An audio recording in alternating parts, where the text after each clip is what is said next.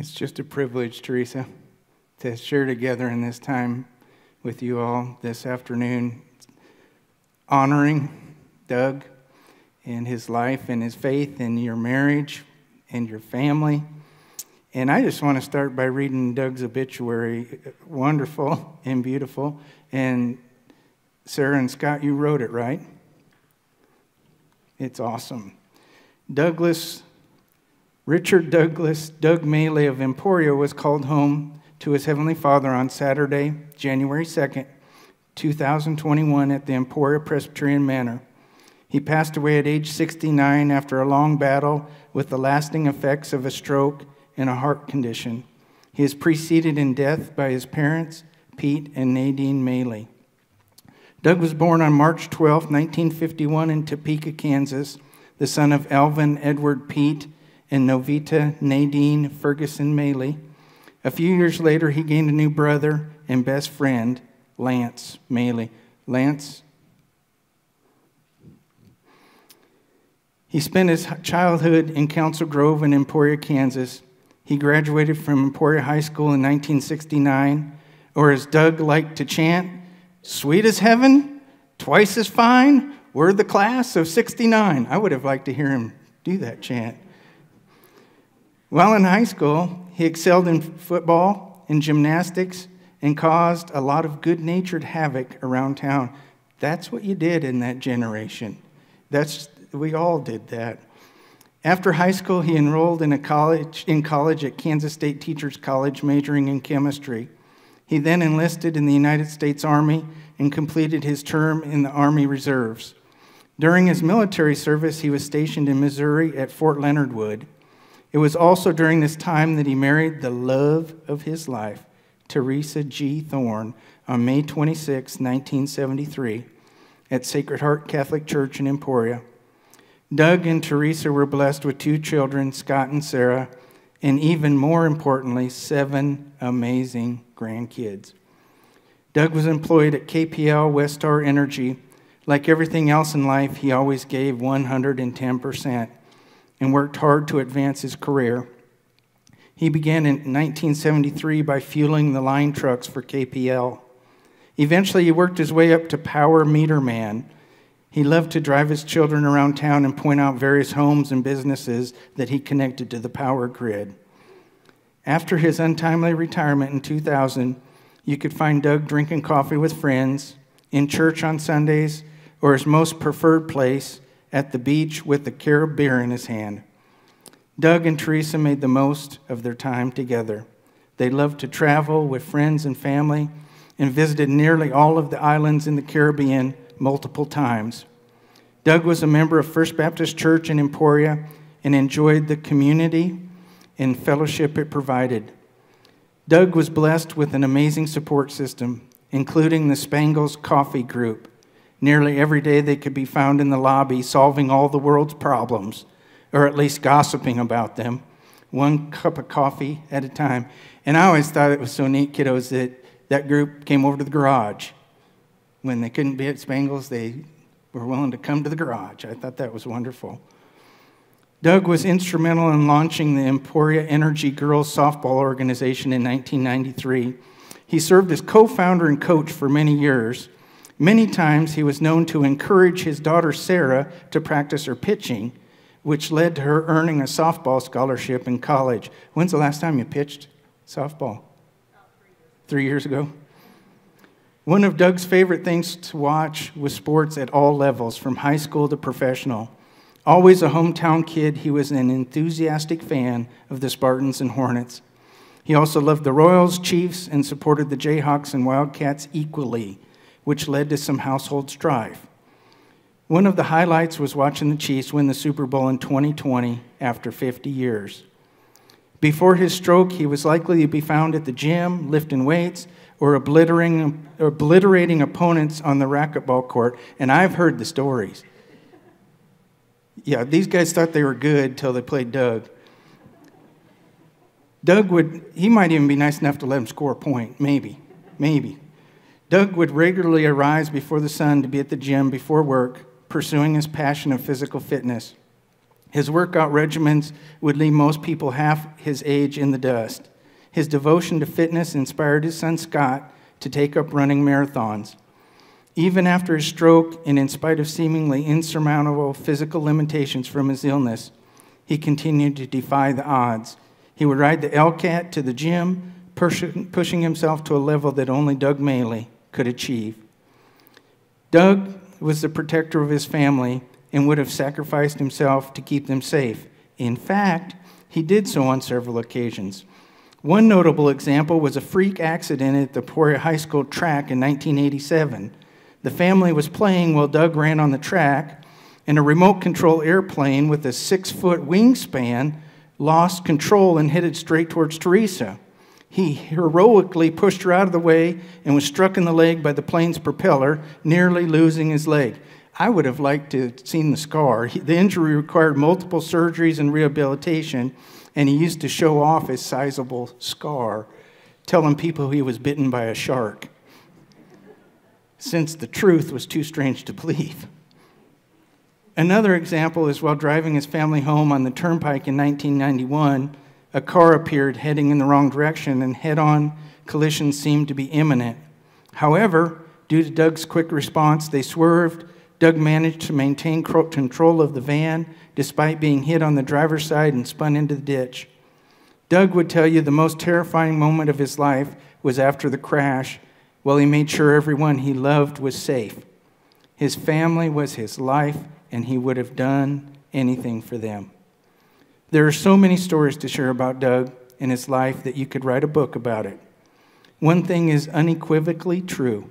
If you met Doug Maley, you are not likely to forget him. His legacy will live on in the hearts of all of those who knew and loved him.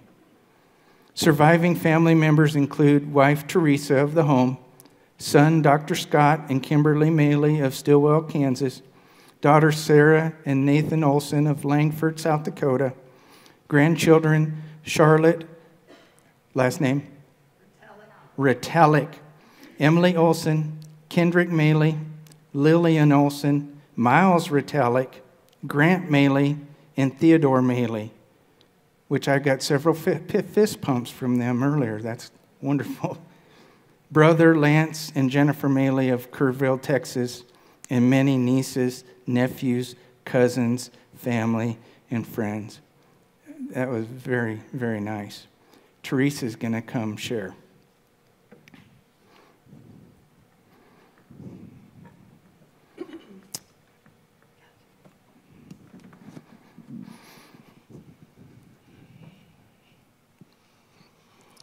Thank you for being here today to celebrate the life of a wonderful man, Doug Maley.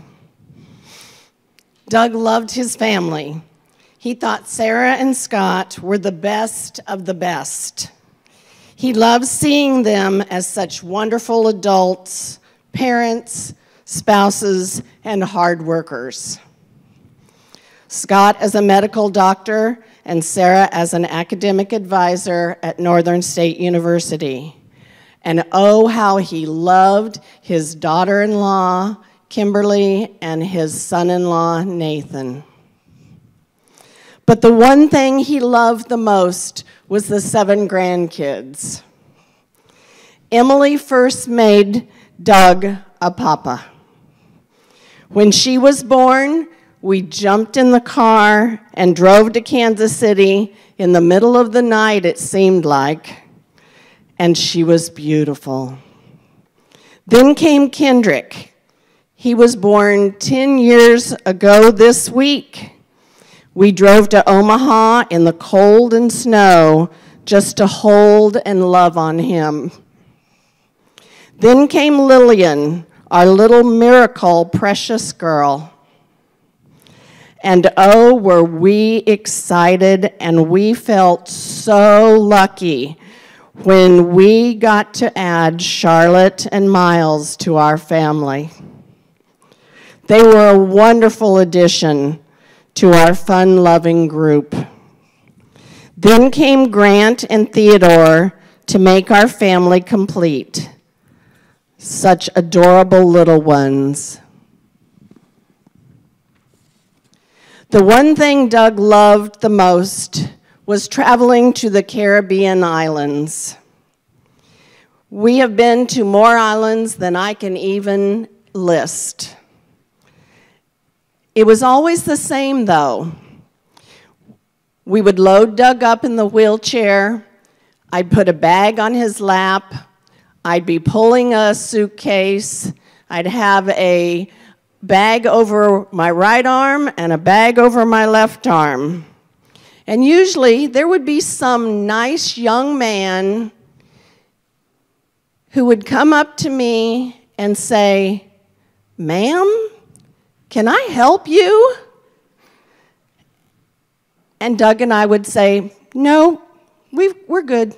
We got it." Doug was such a fighter.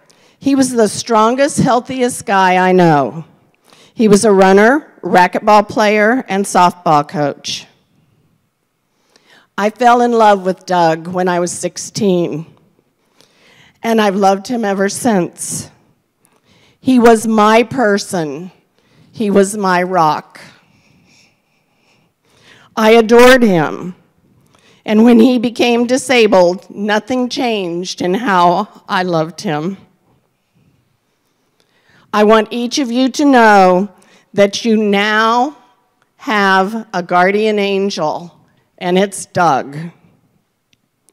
And if there is anything to be learned from Doug's life, it is don't wait. Do it now. Have fun. See the world. Love your family. Because even though Doug had the strokes and was disabled and his health was poor, we still had a lot of fun and we went a lot of places. An example of this was 2 years ago. We took the whole family to Turks and Caicos in the Caribbean. Oh my goodness, it was fun. And yes, the flights were long, the kids were little,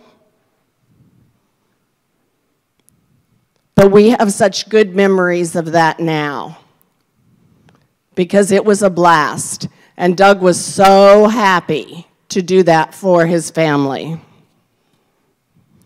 I know that Doug is up in heaven now, and he is driving his little red pickup truck.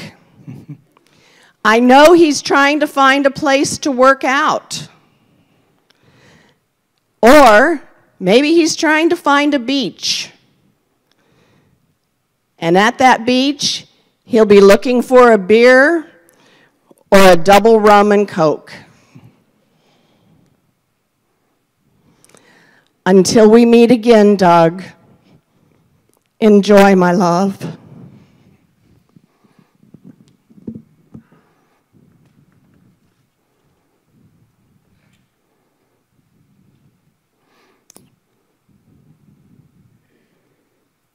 From what I hear, there's a pretty cool street of gold that he gets to be running on.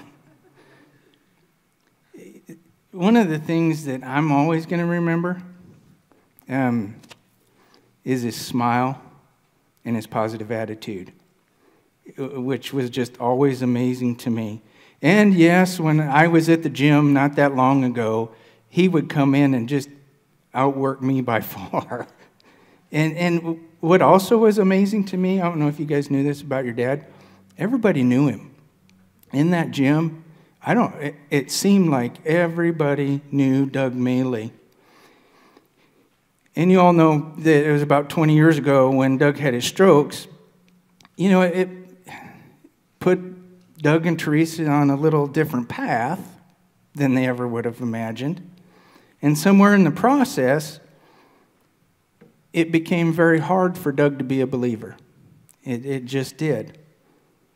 And then Doug and Teresa started coming to church. And God moved in Doug's heart. And I'll never, ever forget the Sunday that Doug came down the aisle, right here, and regave his heart to the Lord. You know what day that was? That was the best day ever. You know, Doug and I then had many conversations about why God does what God does and why God allows certain things, and what we do in the meantime, what our lives are to be about. And one of the things I saw was Doug truly, honestly gave God his all. When he did that, he really wanted to give God his all. He wanted to join the church. He wanted, what can I do? And, he was already part of the family, so it was just kind of official. And what's been so neat for me with that is when Doug said, Lord, my life is completely yours. When he did that, it was amazing. Teresa can testify to that change, and God blessed Doug with a sense of peace. That God drawn near to Doug, and Doug drawn near to God, God just blessed Doug with not that sense of being away and the lostness, but a sense of purpose and a sense of peace. And it was just neat. Doug would look for opportunities to encourage a young person here in the church family. I can't count the number of times that he would ask me about my daughter. How's Coley and her health and how she was doing? And another thing it did, it brought Doug a new sense of joy. It really did. One of my other favorite memories, there's just so many. I just love you guys so much. I'll always cherish this. Often on Sunday mornings, I'll be right here, and God will give us something in the Scripture about forgiveness or grace or love, and I'll say, you know what? That's something I need. And I want to invite you to give that to God and let God take that. And if you want to make that commitment to be more forgiving or show more grace, you come up and pray with me to do that. And several times, God moved in Doug's heart, and Doug came up to make that commitment, and Teresa said it scared her to death. Because I would say, you guys come on up, come on up and pray with me, and Doug would take off. And she was worried that he was going to fall, but he didn't even think of that. He was just going. And what was so neat is, they sat 2/3 of the way back on this side. Somebody on this side might grab his arm and walk on up with him if they saw him coming by.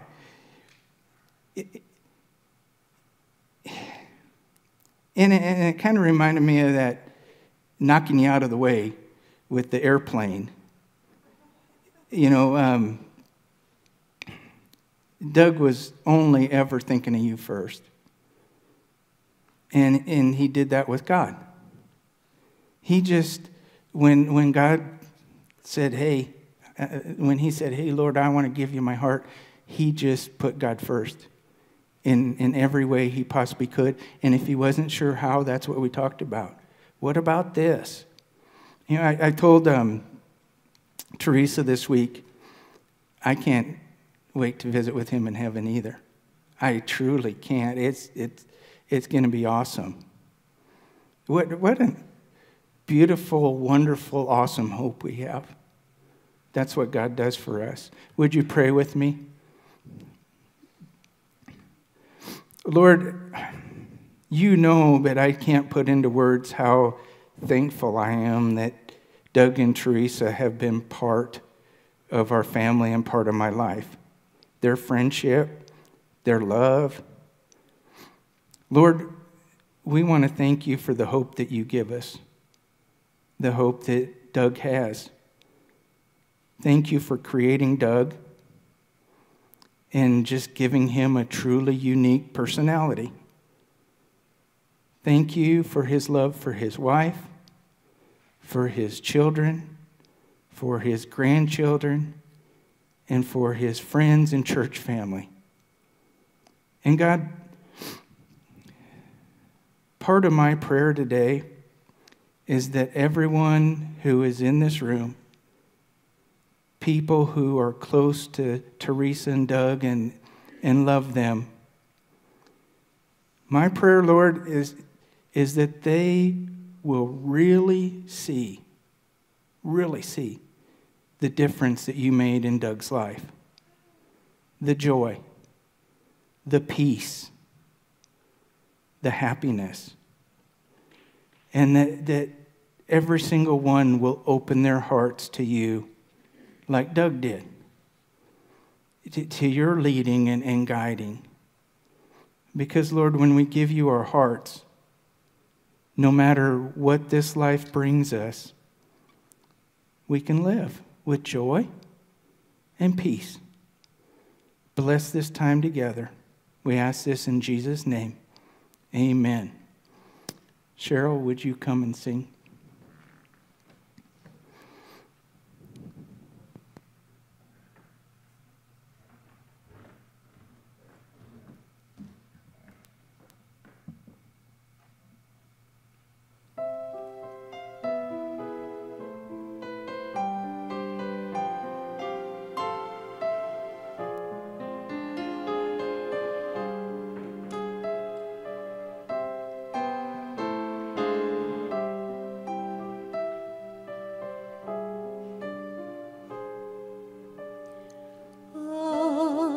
Abide with me, fast falls the eventide.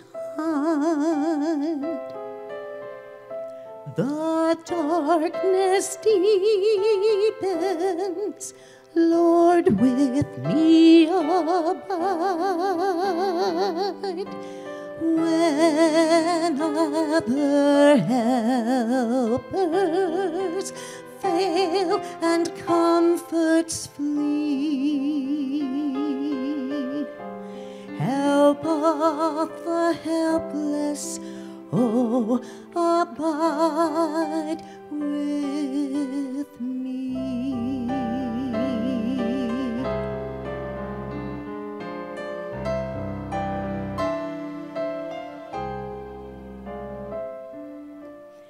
I need thy presence every passing hour.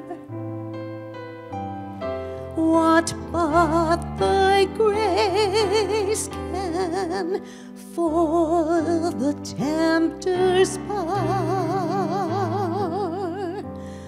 Who like thyself my guide and stay can be?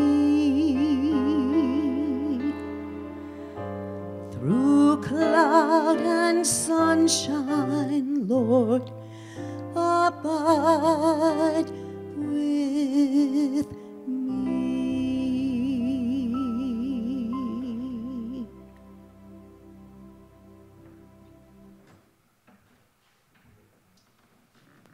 Amen. Thank you. Sara?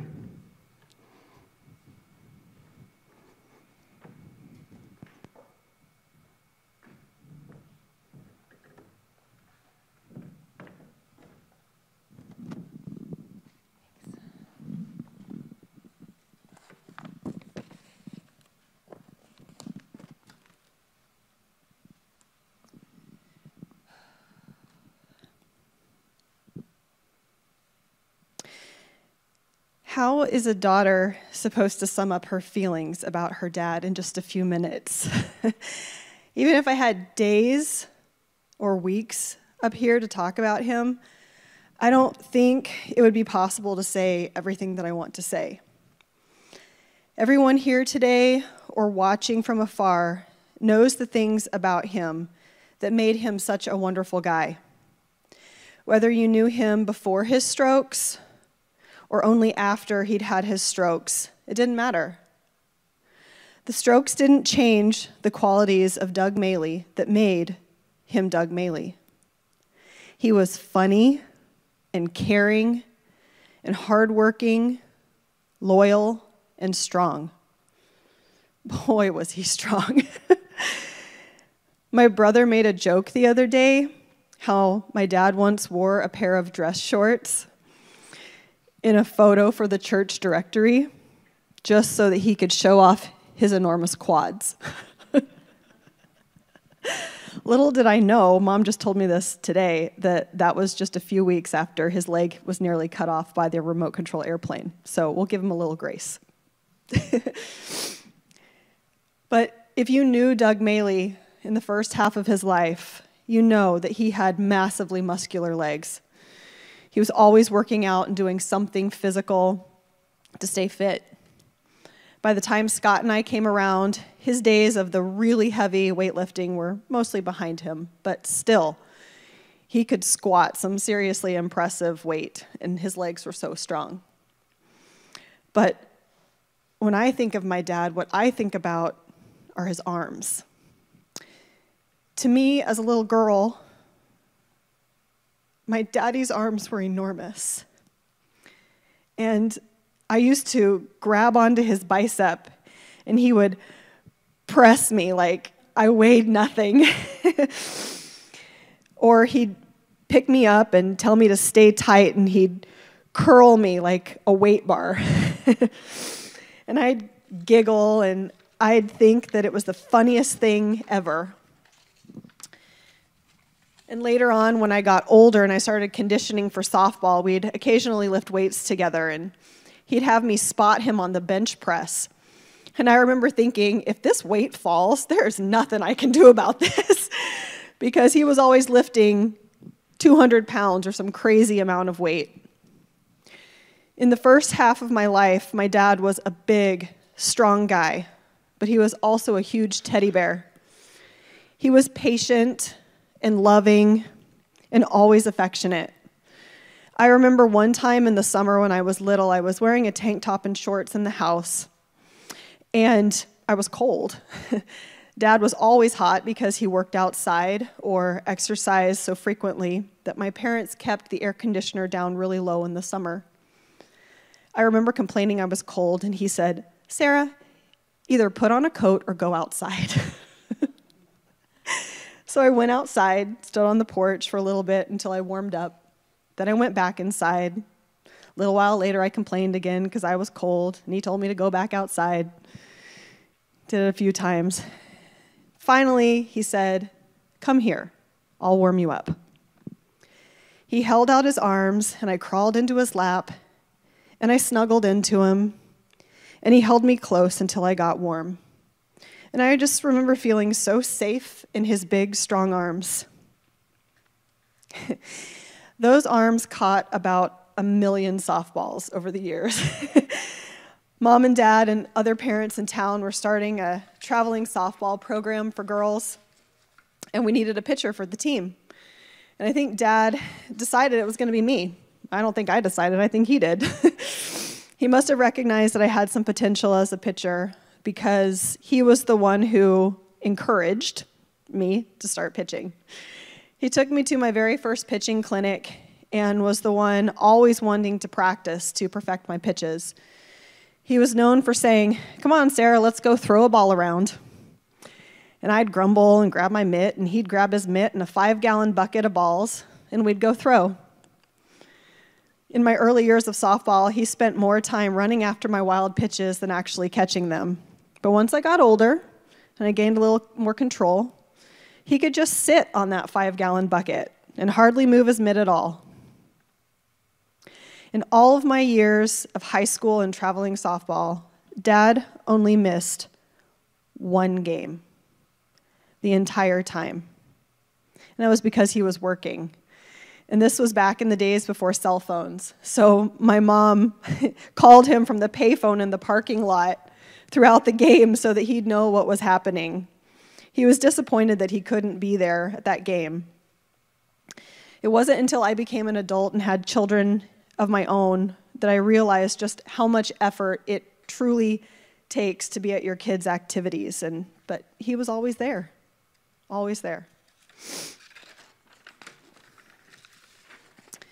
I asked my girls, my daughters, on separate occasions, what they will remember about their papa. And I thought for sure they would say something about him dancing on a cruise ship or lounging in a deck chair, watching them go down a water slide on one of our multiple vacations to the Caribbean. I was actually kind of shocked when they both said the exact same thing. They both said that they will always remember arriving to Mimi and Papa's house after hours in the car. They'd be tired and road weary and ready to be out of the car. They'd walk in and they'd see Papa sitting in his chair with his arms outstretched, waiting to snuggle them close and welcome them to his home. He'd joke with them and hug them and was genuinely happy that they were there. I loved that answer because it reminded me that that is exactly what happened to my dad on January 2nd when he went home to his Heavenly Father. I take great comfort in knowing that he was greeted with welcoming, outstretched arms when he arrived in heaven. He fought for so long here on earth, and we are blessed to have had him for an additional 20 years that we didn't think we were ever going to get with him. But he was tired, and he was weary, and he was ready to be home. I think that my 9-year-old daughter Lillian said it best last Saturday on the day that Dad passed away. She said, "Mom, you know how some people say that the best day of your life is the day that you get married or the day that you have kids? Well, it's really the day that they go home to be with Jesus. And now our Papa is a guardian angel." It's so true. Though my dad is no longer with us here on earth, I'm comforted knowing he is fully restored in heaven. His muscular legs and arms are back in his new and improved heavenly body. Maybe he's drinking a cup of coffee with his buddies that went before him, or maybe he's sitting on a heavenly beach listening to Margaritaville. I don't know. I don't know how that all works. But what I do know is that someday when it's my time, my dad will be waiting there for me with outstretched arms, ready to hold me tight and welcome me home with big, strong arms, the ones that once kept me safe and warm. And I look forward to that day. Thank you. Thank you. That was wonderful. Scott? Well, Scott's coming up. South Dakota girls, Papa's going to be like this when you leave this earth, and he'll be waiting for you like this in heaven, just like he was waiting for you when you went to his house. It's going to be wonderful. Thank you. Wow, that's a tough act to follow, Sara. I'm glad you included my hilarious joke in there also. Dad, so many things I could say to you right now. Your earthly life is over, but now you get to live on in heaven and in the hearts of your family and friends. Here on earth, your earthly body failed you, but now you get to have your body and your strength back in heaven. You certainly deserve this after all of the trials and tribulations you went through. Doug Maley was a man of few words, but he possessed immeasurable strength and determination. And for what he said with those few words, he meant a lot, and he said a lot. Dad, for all that you went through over the last 20 years of your life, I firmly believe that a lesser person would not have survived in the way that you did. You were 49 years old when you got sick, and in fact, your 50th birthday was spent in a tiny little break room at a hospital where the nurses there graciously allowed us to have a small cake and a gathering of family, which now in the age of COVID is completely unheard of. That would never happen. I remember my Aunt Carolyn trying to move the cake towards his face there so we could blow out the candles. Meanwhile, he's got oxygen on, and Sara had to say, "Whoa, whoa, whoa! Let's put an end to this before something bad happens." But that's how you spent your 50th birthday, Dad. What really bothers me is that so many people have only known you after the time of your illness. Your ability to walk, talk, balance, swallow, so many other things were all compromised from your illness. However, your loving, joking, sarcastic personality did not change. It was still there, but underneath layers and layers of neurologic deficits. Sorry, I'm a doctor. I had to throw in some medical words from time to time. That's what we do to feel good about ourselves. So, you were still there underneath all the neurologic deficits, but it was difficult for you to be the person that you were and that you knew you were. I can only imagine how frustrating that would be. To know that something happens and you have the perfect comeback or joke or response, but you just can't get it out. And 20 years of that's got to be so frustrating. You were always quick with the joke and had an animated personality. Your stroke made that impossible. Life truly isn't fair, and the last 20 years of your life are an embodiment to that statement. You spent 20 years in immeasurable pain and suffering that you just did not deserve. I always remember, if you remember back in the 80s and 90s, before we all had iPhone 12s and Androids and stuff, the home camcorders, which easily weighed 50 pounds and took up an entire shoulder there, and probably weighed as much as the dumbbells that you lifted, which that's, strong guy like you, Dad, that you were perfect for that. But Dad would always have that around and available, and took some great, great family videos of us that live on forever on some old VHS tapes. And when you got this, Dad, you were like any person who's super proud of their new toy. So our family videos really contain some true gems that we can all look back on. So classic examples are, we'll start with me here, rocking out with a little blue foam guitar to Moni Moni. And not the Billy Idol version, the original Tommy James and the Shondells version, because that's the real one. And then one of Sara's many numerous choreographed stage productions that she forced her brother and whatever available cousins were there at the time to do in. So, I mean, she forced us to, pretty much. Or classically, when my mom, on either New Year's or the day after New Year's, poured the leftover soup down the sink and clogged the drain so much that we had to get a plumber out to fix it, I believe. Or when I, as a 4-year-old, 5-year-old, I don't know, told Daddy to leave my mommy alone. So those are some good ones, but what strikes me in those videos is that this is the way I'll forever remember my dad. My healthy dad. My dad who hadn't had a stroke yet. Sure, he had a ticking time bomb of a genetically bad heart valve, but that's the dad I remember. In those videos, you're the person I remember, and it's the person that you wanted to be despite a body that failed you.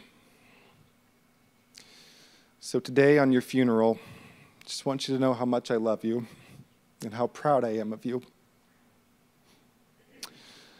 Like I said, a lesser person would never have survived the additional 20 years that you did. Your strength in mind, spirit, and body, it allowed you to meet your grandchildren, which you never would have if you hadn't survived this, all 7 of them. And your grandkids will have amazing memories of you and photos of you and videos of you, and hopefully that inspires them as they grow up. I've always been proud to be your son, but seeing the lasting impression you've left on this earth lets me know that you were truly a blessing. I love you, Dad, and I'm forever thankful for you. And until we meet again.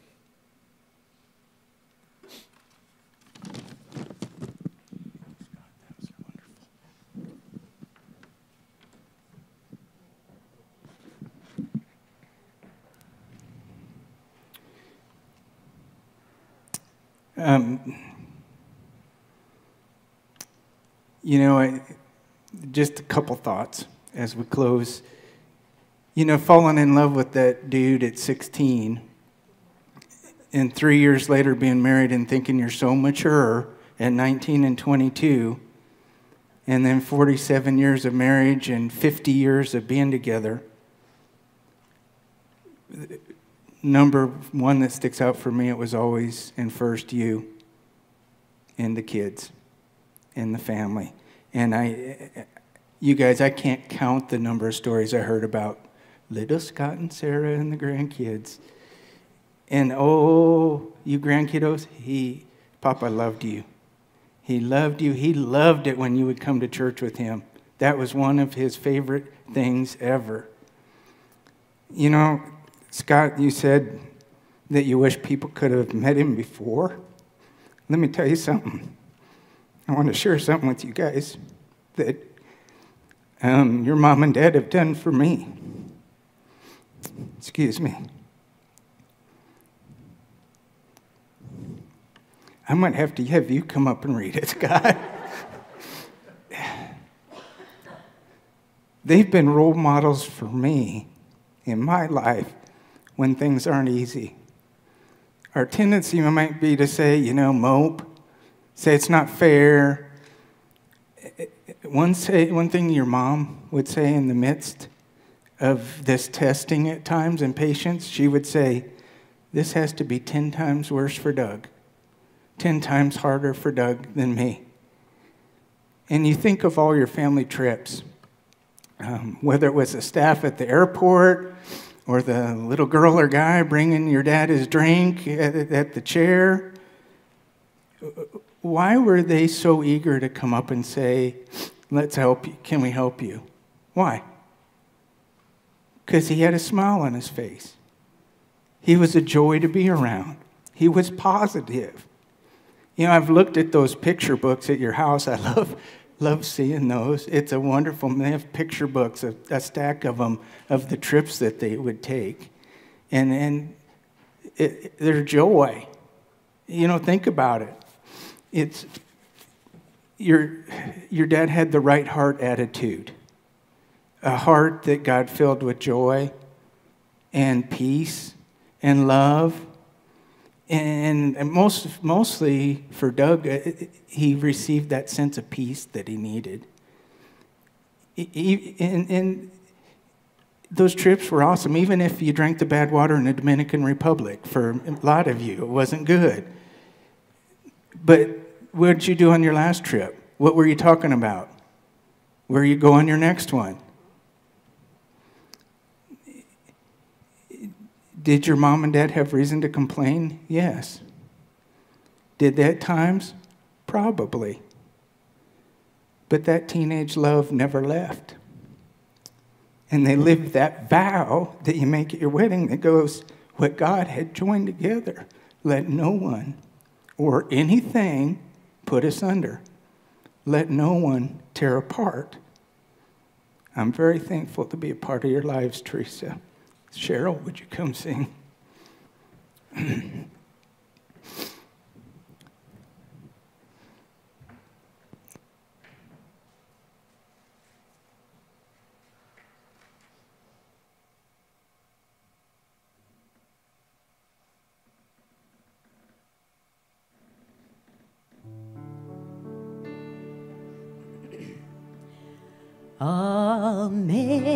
Amazing grace, how sweet the sound that saved a wretch like me. I once was lost, but now am found, was blind, but now I see. 'Twas grace that taught my heart to fear, and grace my fears relieved. How precious did that grace appear here the hour I first believed.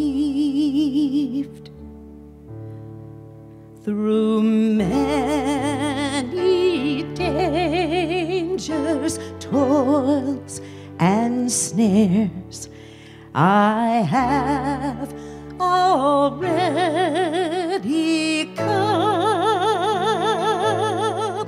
'Tis grace hath brought me safe thus far, and grace will lead me home. Amazing grace, how sweet the sound that saved a wretch like me. I once was lost, but now I'm found. Was blind, but now I see.